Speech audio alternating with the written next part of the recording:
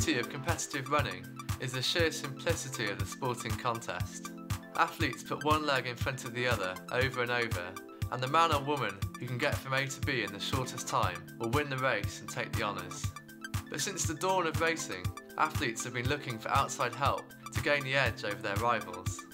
In today's world, runners and race organisers are increasingly looking to science and technology for ways to enable and enhance performances. But is our development of sports science and technology really helping people to run faster now than in the past? For instance, do the latest running shoes really make any difference? Or have modern racetracks been specially designed for speed?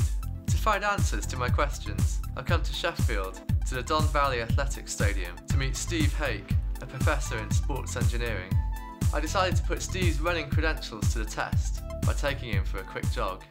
How do you see? Yeah, I'm not really dressed for this, but anyway, let's go for it. So I'm jogging here. Yeah, it's fairly easy, but I feel like I'm slipping ever so slightly. I mean, what could I do to improve that? Well, if you're a sprinter, of course, you could wear a pair of spikes. Spikes are very hard underneath, and they've got these metal prongs. They dig into the surface. Now the surface is rubberized, so those spikes can go in quite nicely. And if you're sprinting on your toes, you can push off really well. Better than I am. I'm a bit of a heel striker, so I tend to brake on every contact with the surface. So with those, because I mean these shoes as well, they're not the lightest things in the world. I mean, could I get something a bit lighter, different material maybe? Oh, absolutely, yes. I mean, certainly, you know, running shoes, less than 100 grams. These are probably 300 grams. These are trail shoes, so they're not really suited to this. So you can get some really lightweight shoes, and it has been shown that they really improve performance. When he's not fell running or taking part in other sporting activities, Steve works at the Centre for Sports Engineering Research at Sheffield Hallam University in the UK. This is a specialised centre dedicated to the fundamental study of sport and sporting equipment. It is also a facility for athletes to visit to learn about the science of their trades and to help them develop their training programmes. Today, the British athlete Dave Scorer has come to the lab for physiology testing. Dave is competing in the European Student Orienteering Championships in Spain at the start of July. The tests are designed to gauge Dave's fitness level. One of the tests that Dave has come in for is a blood lactate test. Lactate is an acid present in muscles at all times, but it is produced in larger quantities when you undertake intense physical activity. As you continue to push your body, you eventually reach a point where lactate starts to be produced exponentially. At this point, you start to experience fatigue, leading to increasing levels of pain. Today, Sheffield Hallam scientist Alan Ruddock will build a profile of how Dave's blood lactate levels change as he exercises. The results will help Alan to design a short-term acclimatisation training programme for Dave. Alan has asked Dave to run a series of intense bursts on a treadmill. At the end of each run, Alan takes a sample of Dave's blood to determine the blood lactate levels. Dave also indicates how fatigued he feels after each run.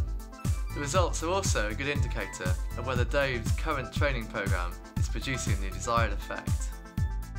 I've had this test a few times before in the past, so there's previous data we can look at and compare what my fitness level now is like with what I was a year ago and 2 years ago, etc. So far it looks to be going in the right direction. I seem to be improving based on previous years, so I'm in good shape and looking forward to the races.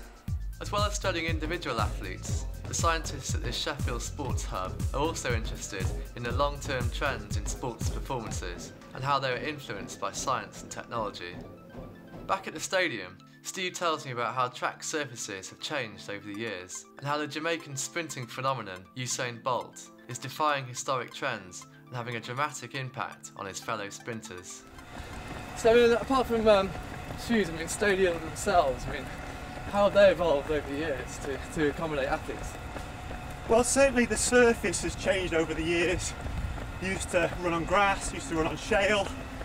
We're now running on this rubberized surface, and the compression of the surface has been adapted over the years so that you get maximum energy return to the runner.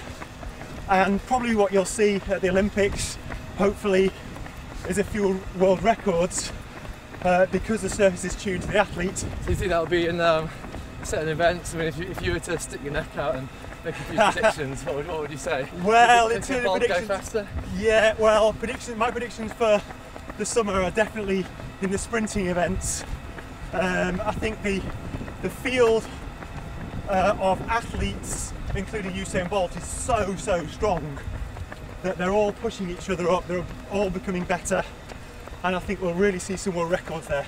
Could you say there's been some kind of effect, just his sheer presence, Usain Bolt, does that then kind of lift the whole field to really push themselves and perform better? Oh, absolutely. We've done some research looking at performance over the years, over the last 120 years, and we've looked at the top 25 performers in every year going back to 1890. Now, looking at Usain Bolt, since Usain Bolt came along, performances improved by about 1 to 2%. Now, we thought initially that's just because Usain Bolt's so phenomenal. When you put him in the top 25, the average is so much better. But take him away and take the average of the other 24, they've also improved by 1.4, 1.5%. So there's this peer pressure going on, which means that everyone is improving their performance. Now, what's causing that? That could be just the peer pressure on the track. It could be more resources behind the scenes. It could be better training, just more application. I mean, there must be a limit when surely you can't just keep getting faster and faster. I mean, is there something, some kind of point where the body just can't go any faster? Yes, of course. I mean, there is going to be a physiological limit, but that physiological limit depends upon who turns up, who arrives. So in the middle distance runners, for instance, we've seen an influx of East African runners who are particularly well suited to those distances, partly through application, partly through genetics, partly through the training environment that they come from. So that was a new population that arrived on the scene, and performances all around improved. So we'll see that continue for quite some years to come. So from my trip to Sheffield, I've discovered that the art of running is not as basic as it first appears. Modern athletes can use science to ensure they have the best footwear and facilities and to inform their training regimes. But I've also learned that an athlete like Usain Bolt is not simply a product of this science and technology.